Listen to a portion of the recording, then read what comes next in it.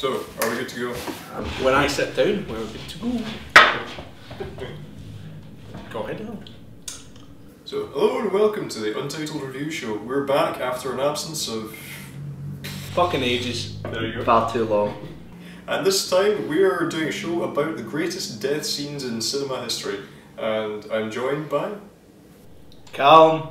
And Mike. Sorry. Can't believe I messed up my own introduction. it's alright. I need to stop doing that as well. Sorry. Yeah, I'll get you a coaster if you want. No, I'm good. Let's do it. So bourgeois. And I'm Alan, your erstwhile host for this one. And you know, there will be spoilers in this. I think the nature of it kind of precludes that. So I don't know, should we put a list up of the movies in the video description or something just in case? But in any case, I think we should crack on. So I think the iconic one for me is probably always going to be Obi-Wan Kenobi in Episode 4. I mean, We said we're doing death scenes. yes, Did we say that? I'm sorry. I'm rusty. I'm rusty. Sorry. Right. Sorry. Okay. Michael's not even here on work experience. I know. He's been doing this longer than the rest of us. No, I'm sorry. Right. Can't get the stuff. Anyway, as I was saying, I think Obi-Wan Kenobi is going to be one of the strangest, but you know, it's also quite iconic death scenes ever because you know he just disappears. I mean, that always freaked me out as a kid. I think I would have been less disturbed if there had actually been a body there. For some reason, the fact that he just vanishes, that's. And Darth Vader does that thing where he mushes it into Oh, the ground. this swine. Yeah, I know. But it's kind of something, as a death you almost see coming, because if you've seen the prequels, he's been kind of, as a character, been assassinated over a length of 3 films. So when it comes to the end, you're just kind of like, let him die. I think the best part in that scene though is the part where he looks at Luke and it's like, well, he's got to see me being killed by Darth Vader for him to know that this guy. It's actually manipulative because I think that's why he does it. When he's fighting Darth Vader and then he sees Luke, he looks at him and he's like, he needs something to fight for. So I'm going to give him it, you know, and then he dies. I know. But there's also that thing as well where it's like, you're watching it and you're like, Luke doesn't fucking freak out despite the fact there's now someone in his voice, in his head going, run Luke, run! He's just kind of like, alright, okay, is that me not, am I going mental? No, there's an old man in my head, that's fine. But that's it again, it's just the parallels with the sort of Lord of the Rings story, isn't it? Where when Gandalf falls at Moria, they all hear him shout, fly you fools, you know, run. After. No, he doesn't say run, no. It says run you fools, or fly you fools, in Lord of the Rings, fly you fools is the line. that's what he actually said, not in the films. Because he It said says he's fly- holding it on to says the legs and he fly- goes, it run says- you fools, You and then he sure? goes, oh, he falls. It's fly you fools, but it's fly you fools, but it might not be run you fools in the film, but it is fly you fools. Yeah. It's run you. Sure? It's We're run gonna you check fools this. in the films. We're gonna Run check you this. fools, and then he falls off, and he's falling down. And he's just fucking. Maybe it is the run you fools actually, but it should be fly. Because none of them can fly. Easy jet. Hello. Oh, this is why I've not done one of these names. One ticket to Moria, please.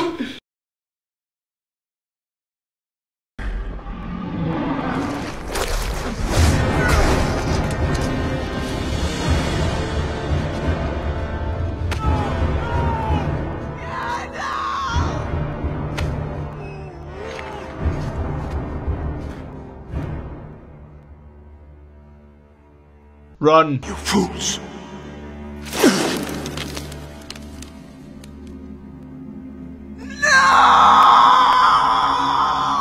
Any baggage?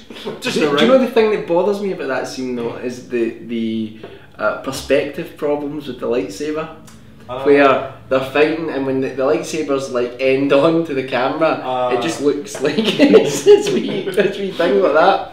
And also the fact that although I have seen some fantastic edits of that make it look far more energetic, it looks like a much more. Adi-Wan, for example, looks much more of a sort of intense sword fight. Yeah. It is a little bit kind of, you do get wee bits where you see Obi-Wan and he's like, you know, and I want to see him just kicking ass. But Alec Guinness, legend. absolutely. We all went to talk Oh, there, and then we'll ceased take ourselves it. all of a sudden. We'll But take a big deep breath. But that's Robocop. Well, we said this, Robocop's got like several great deaths. and it's. I think that Murphy. Well, this is basically ruining the entire film for you. But these are films you should have seen. They're all kind of. I don't go with that. I've seen other review programs and stuff on YouTube where people say you should have seen this. It's like, well, no, not really. You should have seen RoboCop. If not, why not? Well, doesn't matter. You know now to turn away. But anyway, so what's your favourite death scene in RoboCop then? Well, let's start immediately with Bobby. He's not my favourite, but he's got one of the best character exits ever. Can you fly, Bobby? Fucking thrown at a windscreen. I mean, if he's not an expendable the dad from that 70s show is going fucking mental. I never sits right with me. Clarence Boddicker is pretty much one of the best bad guys ever. We've talked about this before, the greatest entrance in a film ever. Bitches leave! It's amazing. Fucking brilliant. Yeah, so Murphy's original, well, not, is it death though? No, he does die, and then he kind of comes back. Eventually.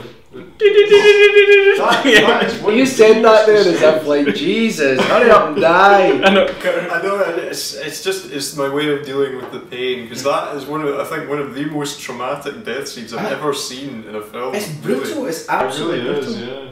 They hack it to bits for the TV though, don't they? He just gets pushed over.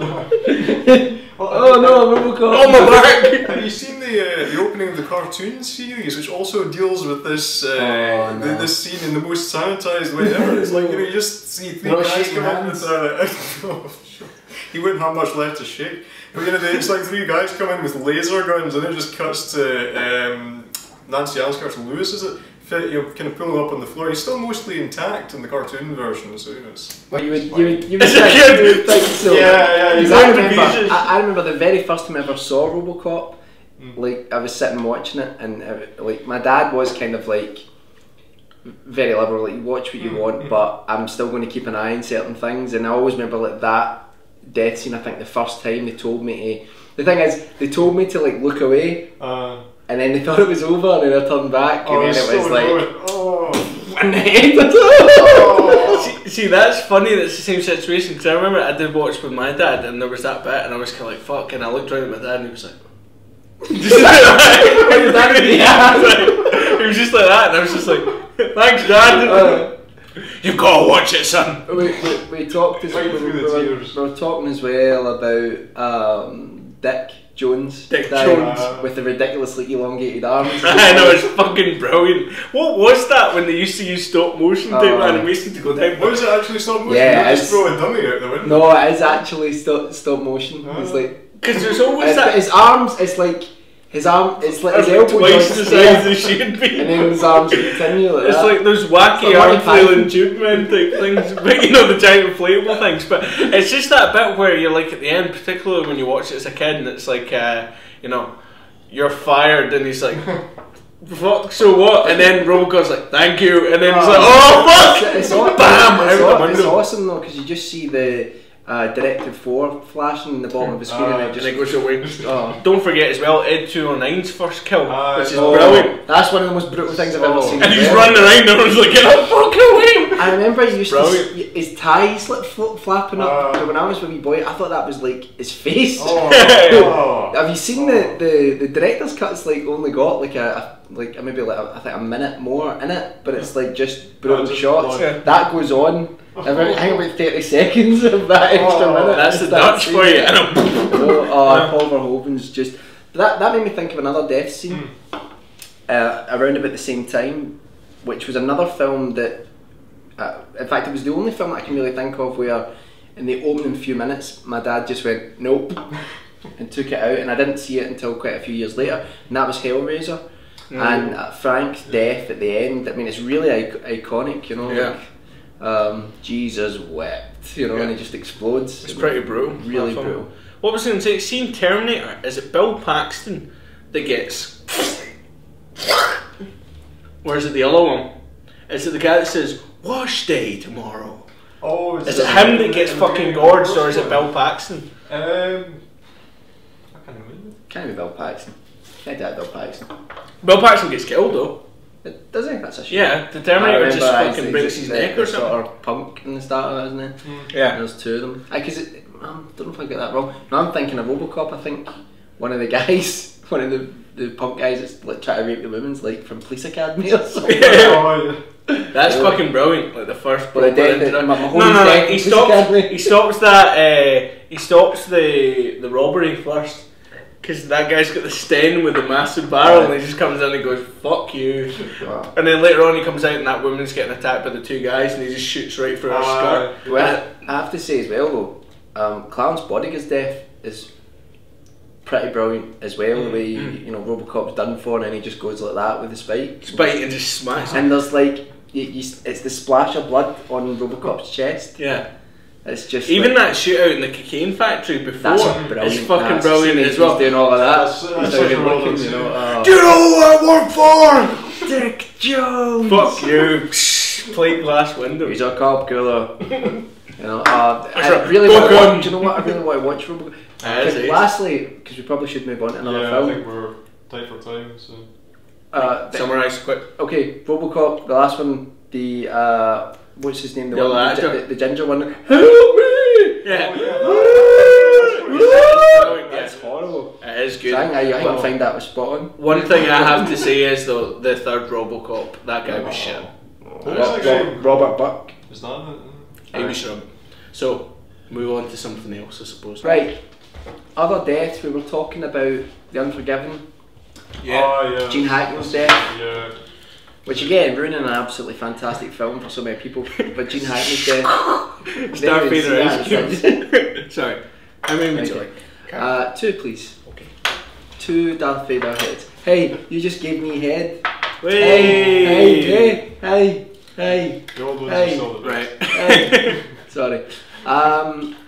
Yeah, but that death scene, that whole scene is just the last 10 minutes where Eastwood's character's hearing about what happened with Morgan Freeman, and he just takes the bottle of whiskey away from the kid, and he's just listening, and that's him back. Yeah. You know, Takes his Schofield. William Money. You know, that's him just back to being the killer again. Yeah. And if anything, the Schofield's quite cool. It's just the same with any other ones, but because it's a single action pistol, there's that venom in killing people because you're having to chamber a new shot, so it's kind of like that. You know, you're actually actively doing it. It's not like a semi-automatic where you're just pulling the trigger. You're actually having to crank the back. I'm of way out it. of my depth here. The Schofield top break revolver. Does he Yeah. actually use the revolver in that, or is it the rifle that he uses? No, he uses it after because he uses the shotgun. It's a shotgun. He doesn't use the Henry rifle because they've got the Henry rifle. That's mine. That's yours. They've got the Henry rifle. Remember, because he takes it in because he's speaking to Beauchamp. Cheers. Cheers to the bun. Thanks. He's speaking to Beauchamp, and the Henry rifle sitting on the table takes it later. He uses the shotgun, shoots the bartender. The second one's a misfire, throws it away, and then he pulls out the Schofield and takes everyone else out. Michael, if you don't want to play games with it, then it's fine. Sorry, I just didn't expect, you know, the Amateur Reenactment Society to turn up.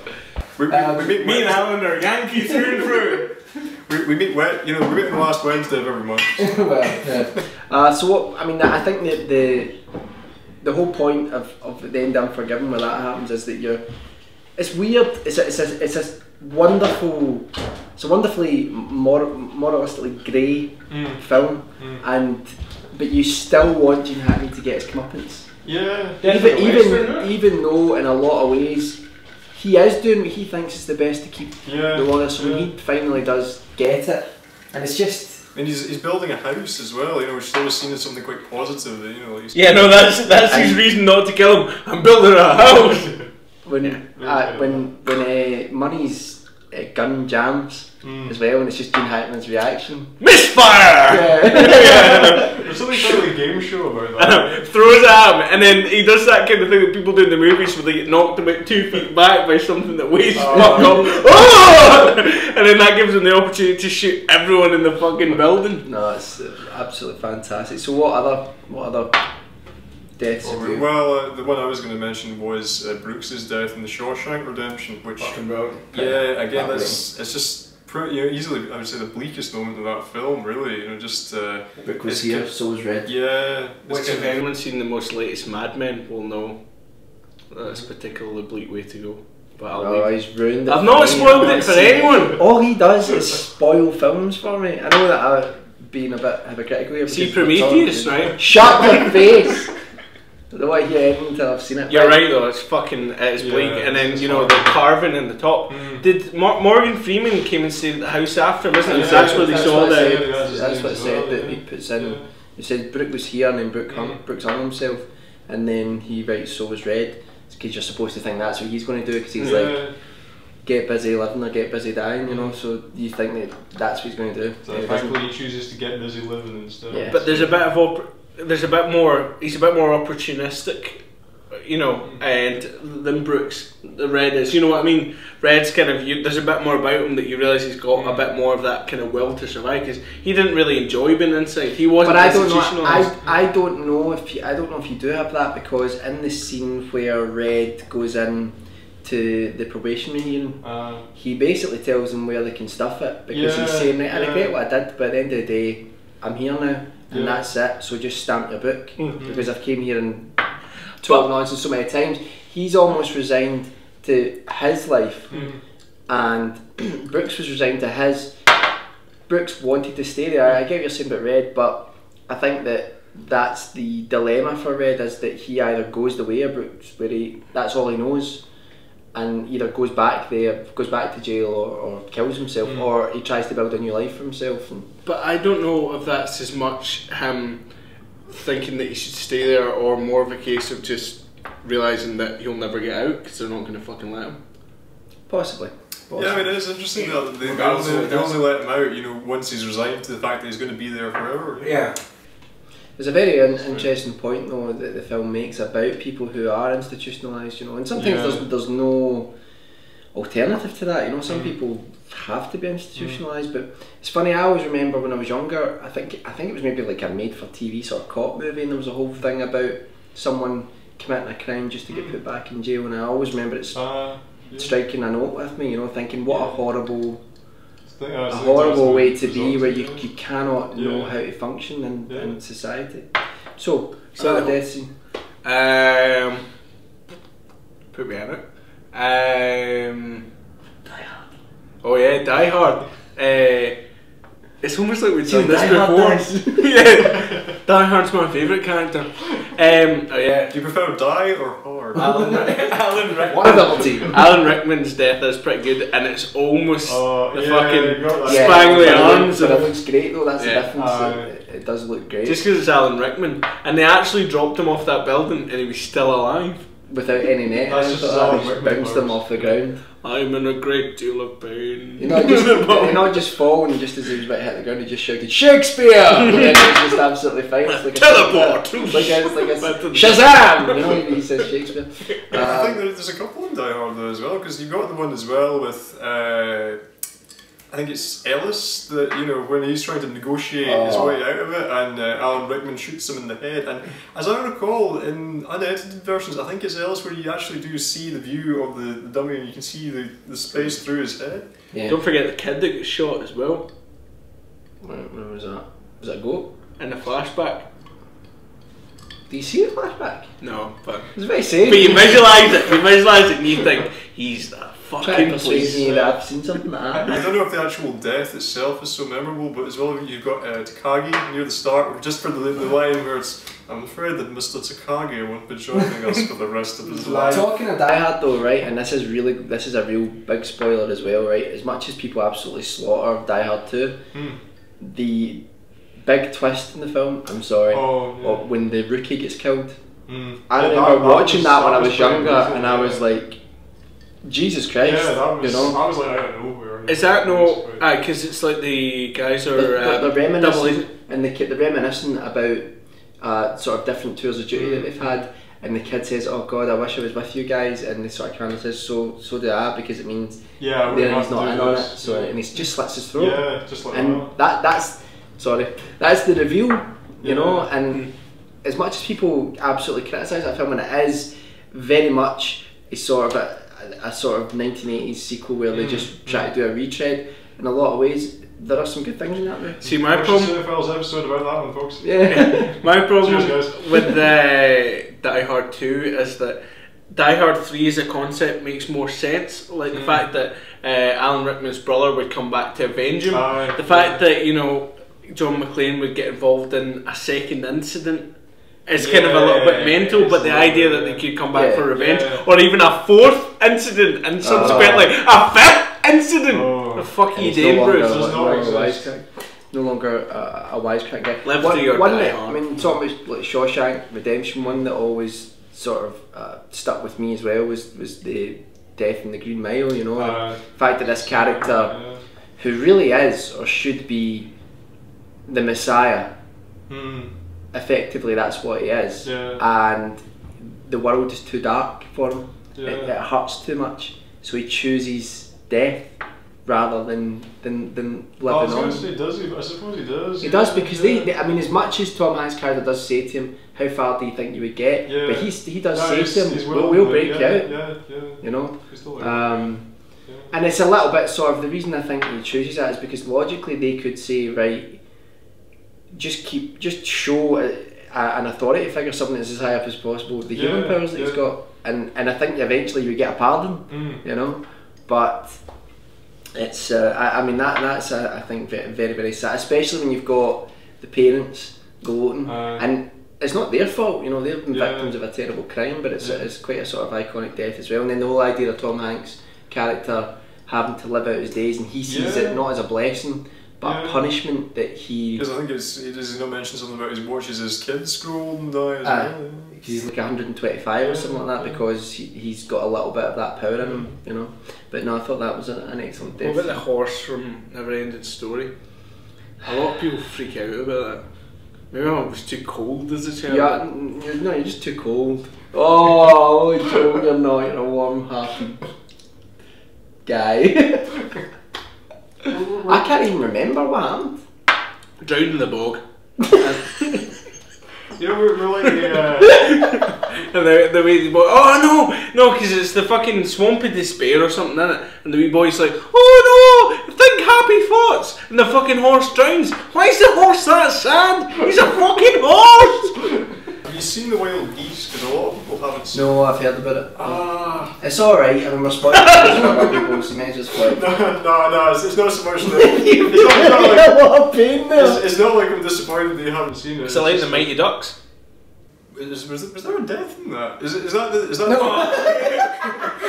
no. Geese ducks. Oh no, I see what you mean. I'm just thinking, you know, like, does Emilio Estevez cut someone with a skate? I think his face died at some point. Fucking hell. Well, actually, here's one, because he does a guest spot in one episode of 2.5 Men, and he dies like within the first 5 minutes. Well, I'll tell you something. Another one, Emilio Estevez, where it was like advertised he was one of the stars of the first Mission Impossible film.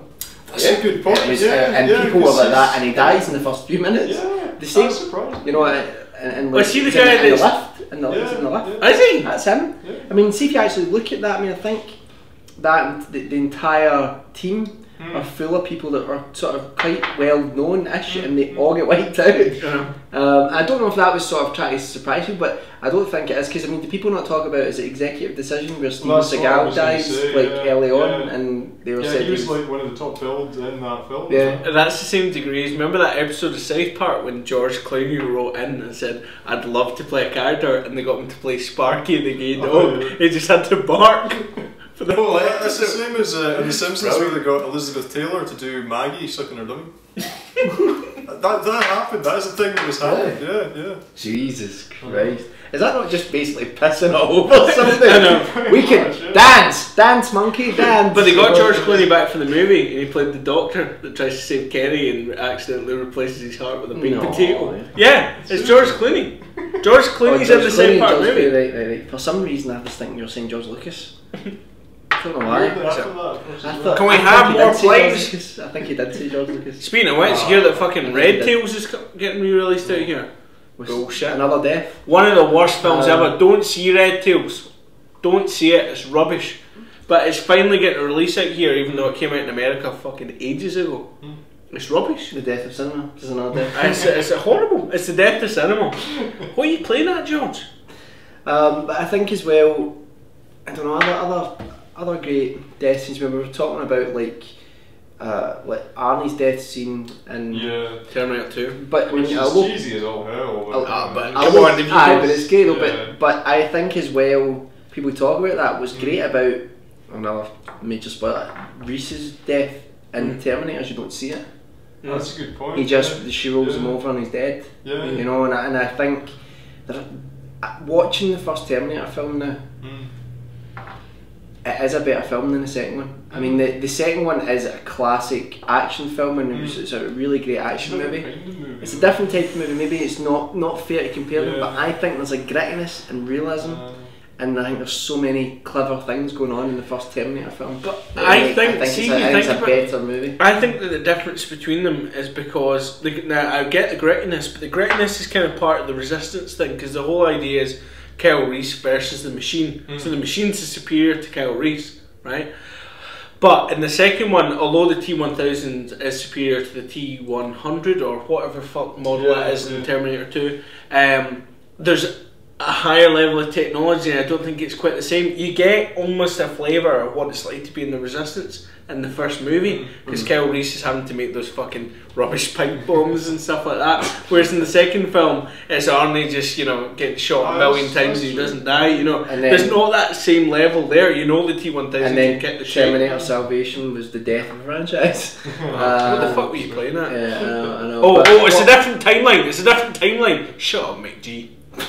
He's a shit director. You fucking did Charlie's Angels. Why did you stay on topic? Stay on topic. We're all right. We're okay. We're good. We're good. If you ever want to fight, McG, I'll take you. Okay. Here's one that I don't know really if we should talk about the Alien thing. If we're going to talk about Alien at some point. Let's not talk about it. Right. Okay. All right. What else then? Because I actually had a few films in my head there when we cut. I can't remember. What about the death of Black Dynamite's brother? Which is the entire genesis of Black Dynamite. That's quite ironic. That's a good death. I introduced Michael to this film recently, and he's been laughing ever since. I need to own it. I need to own it. Is it out here on DVD? One of the funniest films. 2008 came out. One of the funniest films I've ever seen. But maybe we could do a short video about it at some point, because it really is phenomenal. Anaconda, not liquor. I'm so glad Callum introduced me to it, because it's absolutely makes me wish it was black and huge, like 6 foot 2. Well, okay, come